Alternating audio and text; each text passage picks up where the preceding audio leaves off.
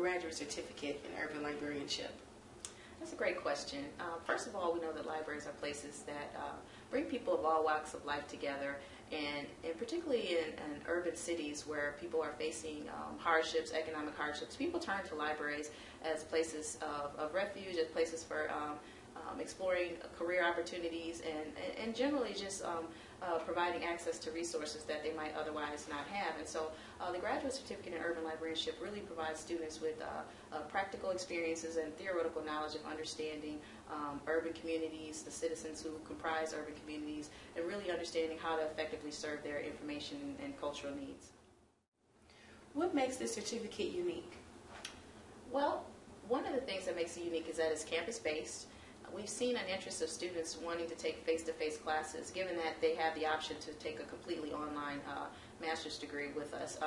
But those students who are interested in campus-based experiences, this certificate allows them an opportunity to gain some of that practical hands-on experience, and the instructors who are teaching the urban library classes have worked hard to develop some activities and utilize the resources here in the Detroit area to really give students some practical experiences to explore all of the issues related to urban librarianship. So one of the real hallmarks to this, or signature aspects to this program, is that it's campus-based and it takes advantage of all the resources here in Detroit.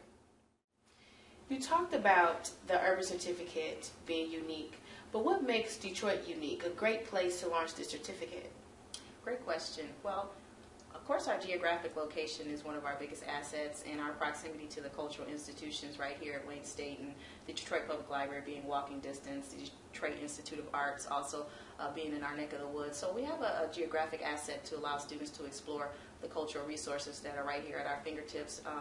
But we also have a unique sort of inertia around community engagement that we're seeing a real resurgence and an interest in people trying to figure out ways to solve the complex issues that are facing a city like Detroit, from right-sizing to issues of access. So we're seeing a lot of volunteerism, and so our students, those students who are interested in really being agents of change and exploring the role that libraries can play in bringing cities back and revitalizing the city, those students will really benefit from experiencing Detroit and a study of urban librarianship.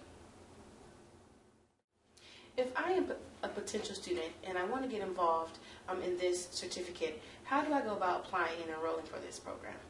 Well, we've recently updated our website to reflect the recent changes, and the website outlines all of the courses that are related. There are 3 required courses and a practicum experience. So students can apply directly through the website. There's an action button that allows students to apply directly from the website, and it contains, again, all the information related to the required courses, and we're hoping students will apply early. The deadline is July 1st. We're hoping, though, that students who are early in their program will take the opportunity to at least express interest in participating in the urban librarianship through the application, and also be aware that with fall enrollment upon us, that one of the classes in the certificate, the Urban Library Seminar, will be offered this fall, 2012, with Dr. Deborah Charbonneau.